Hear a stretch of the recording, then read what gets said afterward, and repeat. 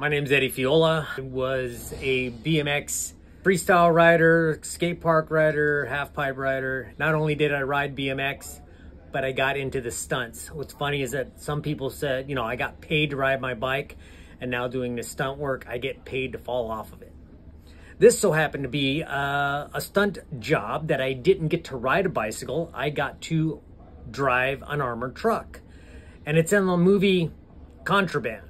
So check it out. We're just gonna show the scene here where I'm driving the truck, the armored truck, and these guys come out and I T-bone it. So I flip the van over a couple times.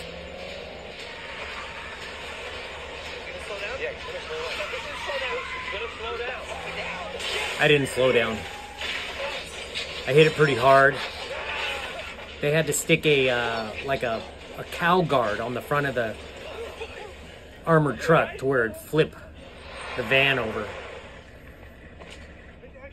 These guys, other stunt guys, this guy hits the ground so hard.